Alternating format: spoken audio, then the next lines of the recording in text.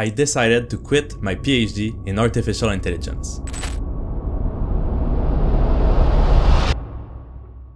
I was 1 year into this journey, passionate and immersed in the world of research and academia.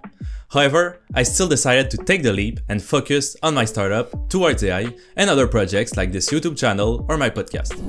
Don't get me wrong, the PhD was a significant chapter and I think it's definitely worth it for many. Yet, my story might resonate with your inner debates and questions like, is a PhD the right path for you? Here's why I decided to drop out. In any case, this is just my story and personal choices. And as someone told me, if you are hesitant about doing a PhD, why not just start?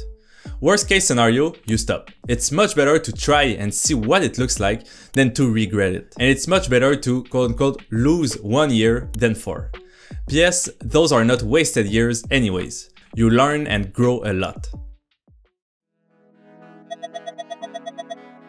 Just to give some context, my journey into the PhD was quite obvious to me.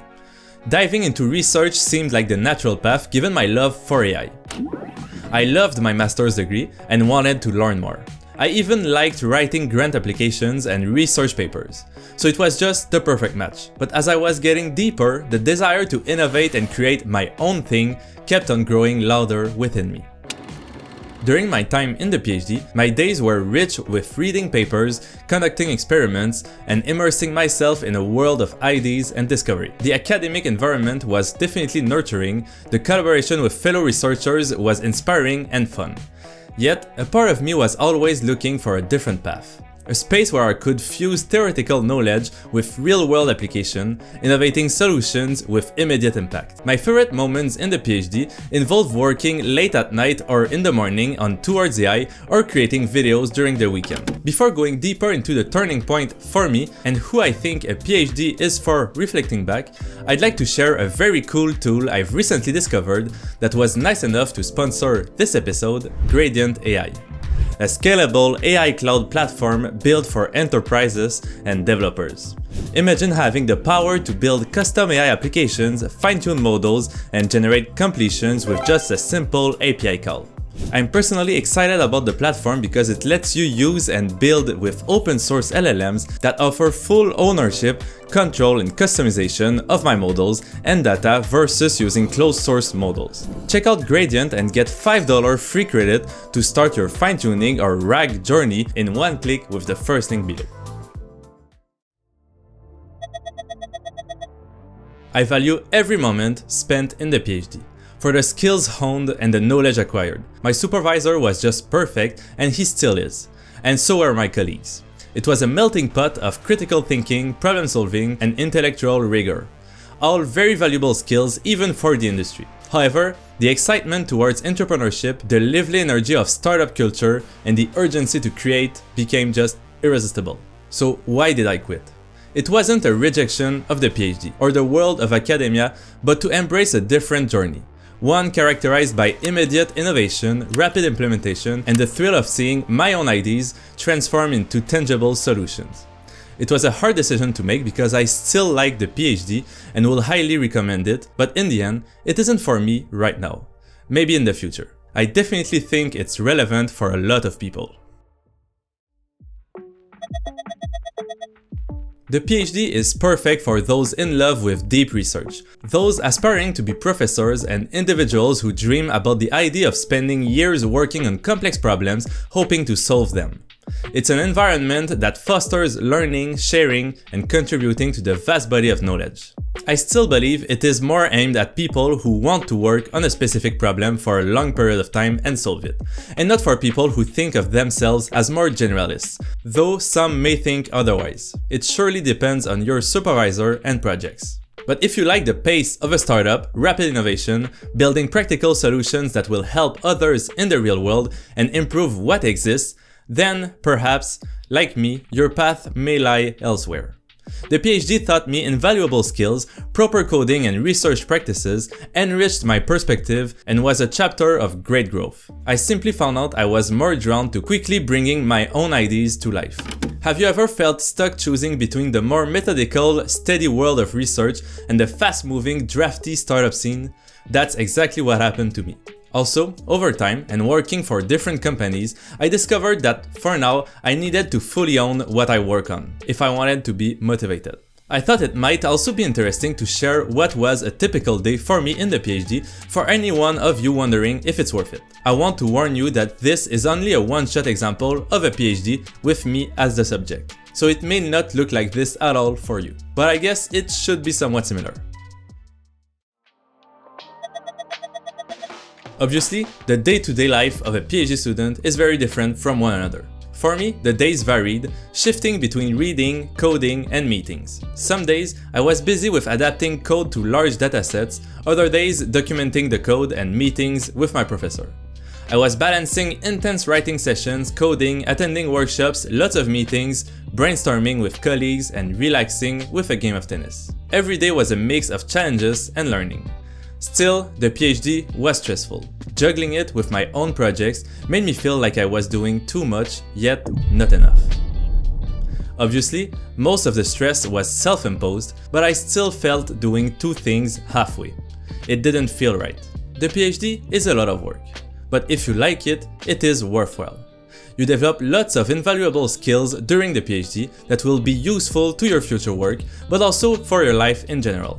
Like problem solving by focusing on the same problem for years, critical thinking to know when to pivot or when to keep digging, managing projects all on your own, structuring your ideas and schedules, and motivating yourself to keep working even when things don't work.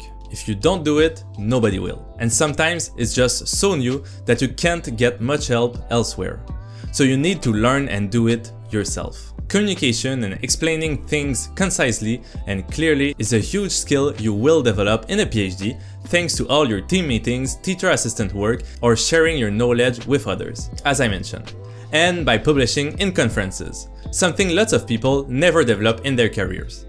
Still, I believe that except for publishing at major conferences, which is also achievable, one can develop all those skills just as effectively, if not more so, in the industry, especially in the startup world. To recap about doing a PhD or not, if you are still questioning yourself to do one or directly go into the industry, I think you should ask yourself a few questions. Are you interested in doing pure research? Are you considering becoming a professor? Do you like to teach and share? If you answer yes to one or most of these, maybe a PhD is for you. It will teach you lots of important skills for your life, as I will discuss later, but it definitely is more for people who love learning and teaching. I've learned a lot from talking with a dozen experts for the podcast, and I want to keep doing that, and the same skills can be acquired directly in the industry from a master's degree or even no prior formal degrees.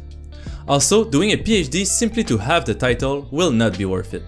Even if the title has great value, if you aim to work at a big company like Google, Meta, or etc., if you don't enjoy the process, you will struggle for years, whereas you could have worked on a few personal projects and gone to the industry directly, where you could do very similar research or build products and earn much more money. It all depends on what you want, but if your goal is to build AI model and work in the field, the PhD might not be worth the 4 years.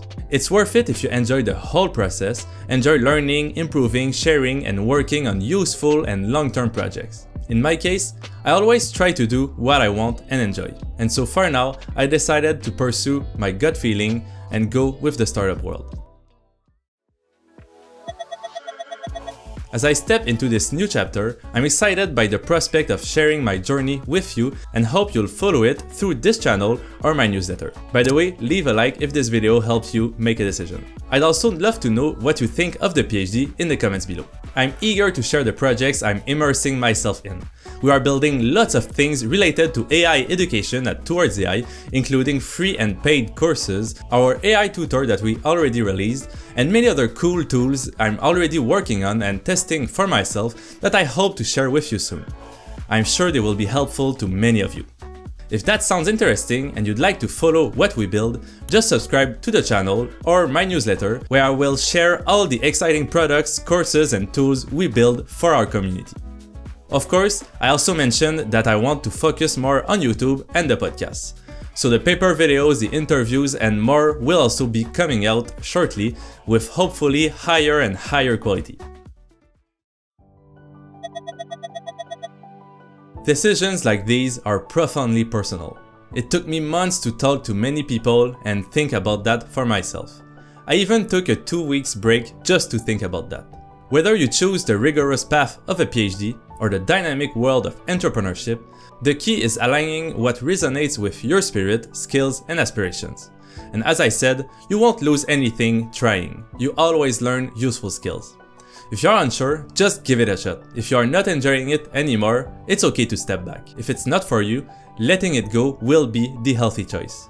It reminds me of the sunk cost fallacy, where continuing something just because of the invested time, ignoring the prospective costs, isn't always the best decision. Time is our most valuable resource, so use it wisely.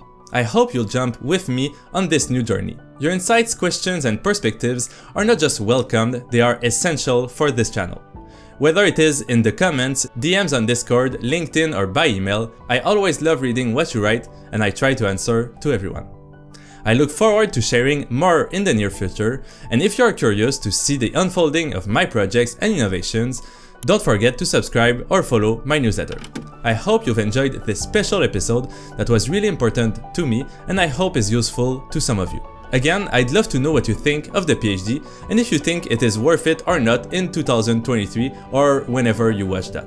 Thank you for watching, and I will see you next time with more AI content.